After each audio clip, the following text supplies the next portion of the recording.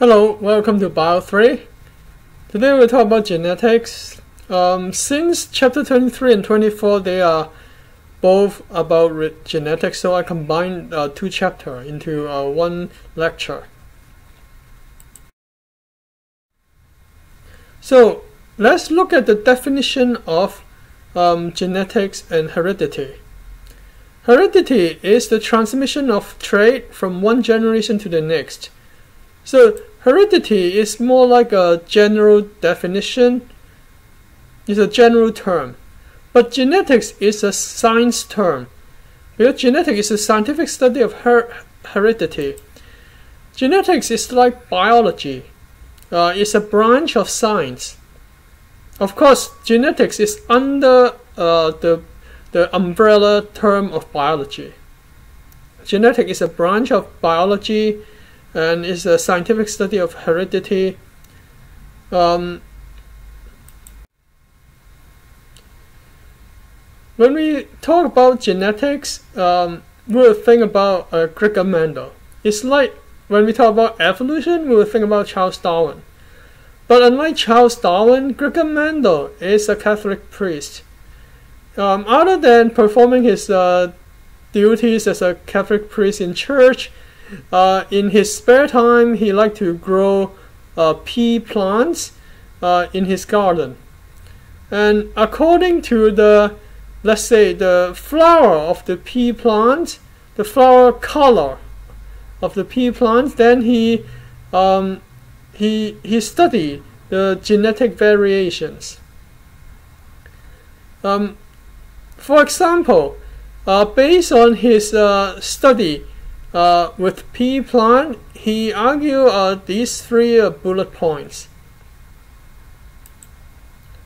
So parents pass on their offspring discrete genes, but at that time he doesn't call it genes, because he's not the one who call it genes. He just call it heritable factors. And genes are responsible for inherited trait. And then genes retain their individual identity generation after generation, no matter how they are mixed up or temporarily masked. So the gene is remain in the retain their identity, no matter how they mix up or temporarily masked. So they continue to exist in our body. It's just a matter of whether they're expressed or being masked or suppressed. So gene continue after generation. Sometimes the gene will express, sometimes they will be suppressed, so that we don't see the trait.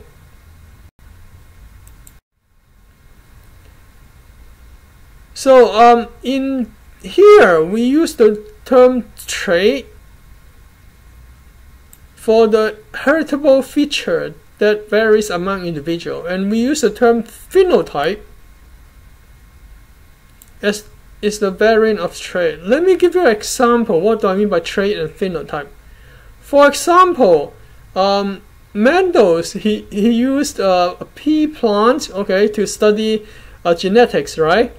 The flower color is the trait.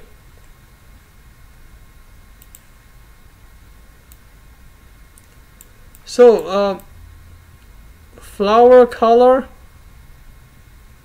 is the trait.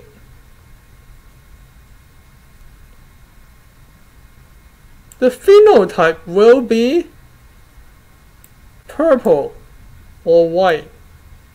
So those are the phenotype. The flower color is the trait. Keep in mind, this is very important. In our textbook, it doesn't use the word phenotype. It uses the word characteristics or character. The reason I use the word phenotype because a few years ago I was teaching the same course, Bio 3A hybrid lecture, and then during the lecture, one of my students asked me, how come the term that I use is different from the textbook?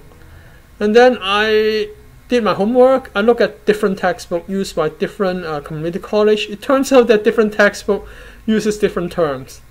Then I consult our West LA College Bio 3 coordinator, Professor Mermovich, and she told me that she uses the official genetic terms, trait and phenotype, in her teaching. And so I use the same terms, trait and phenotype, when I talk about genetics in this class. So in the next few slides, we will look at different trait and phenotype of the pea plant. It actually has 7. He studies 7 different traits and 14 different phenotypes.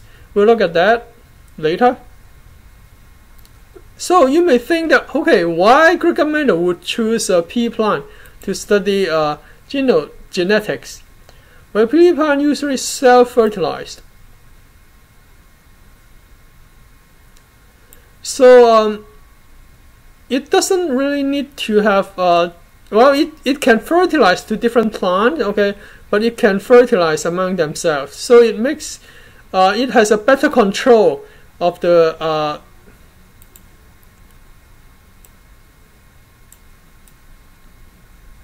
of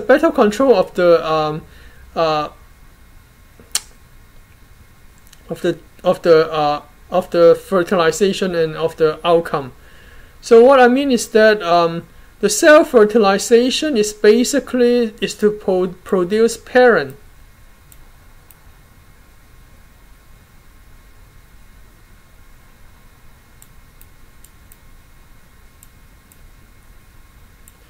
We'll talk about what I mean by parent later. The parent generation.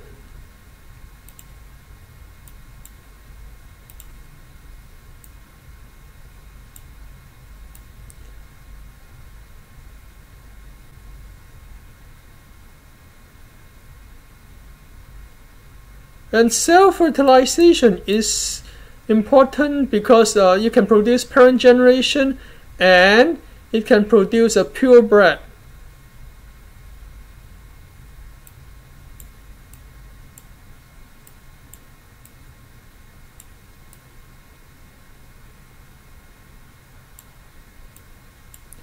Purebred pea plant. I will go back to these 2 points later, but just keep that at the back of your head right now.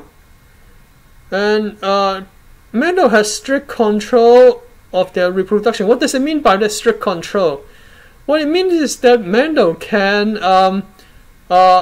fertilize the plant.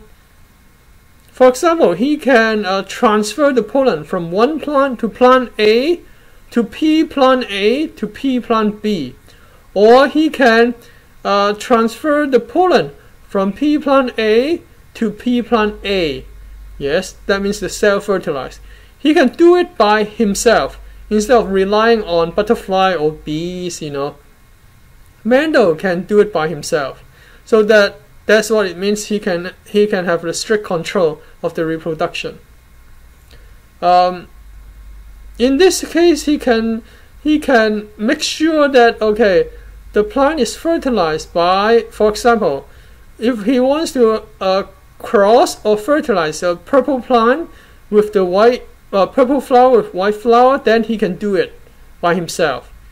Instead of relying on bees or butterfly, they do it randomly. So trait is a heritable features among individual. Phenotype is a variable trait. It's a variant of the trait. I already told you that trait. An example of trait is flower color. An example of phenotype will be purple versus white flowers. So let's take a look at the basic structure of the pea plant, of the pea flower. Okay. Of course, this is the petal. Petal is the one that shows the color, purple or white. And then we have stamen. Stamen makes pollen. Pollen is basically the sperm of flowers. So one way I teach my student to memorize is that man makes sperm, therefore stamen makes pollen. So you can see that man makes sperm, so stamen make pollen. So that's how I teach my student to memorize it. And then couple by default will be producing eggs.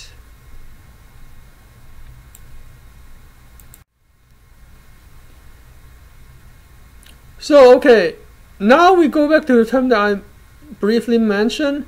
Mendel created something called purebred plant. What does it mean? How did he do it? He repeatedly bred the same color flower for many generations. So basically, he just keep on doing the self-fertilization for one color of the plant, maybe the purple flower. Then he keep on doing the self-fertilization, or for the white flower, a pea plant, he do the same thing for many generations. Then he get the purebred pea plant. This purebred pea plant becomes the parent generation. He used the purebred pea plant for the parent generation. And then after that, he used the two different purebred varieties, for example, the purple flower purebred and the white flower purebred to cross. So this is like the two different color flower here. So what would he get? Oh, okay. Before we look at the result, let's take a look at the trait and phenotype. So this column, the first column, these are the trait.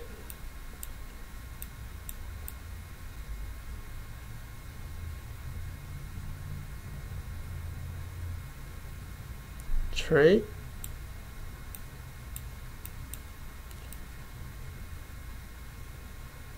The second and the third column, these are the phenotype.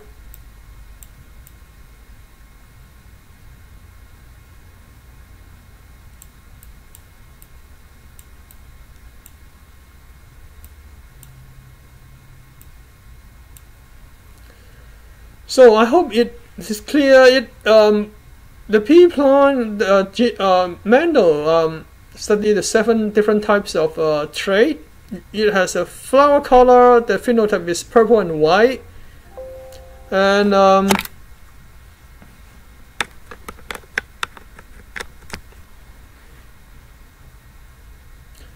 flower position. You have a phenotype of axial and terminal. Trait seed color, you have yellow, phenotype of yellow and green. Trait seed shape, the phenotypes are round and or wrinkled. And then trait pod shape, inflated or constructed. Trait pod color, phenotype green or yellow. Trait stem length, phenotype tall or dwarf.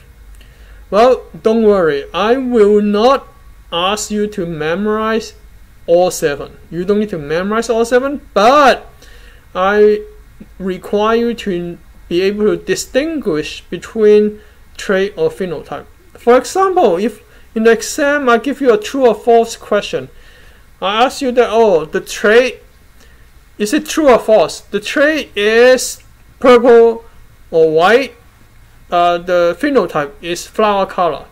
Then you will know that, okay, this is false. But if I ask you that, is it true or false?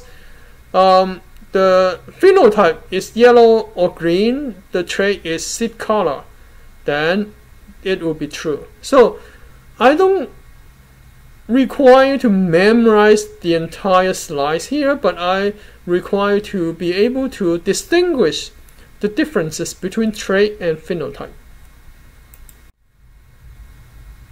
So how did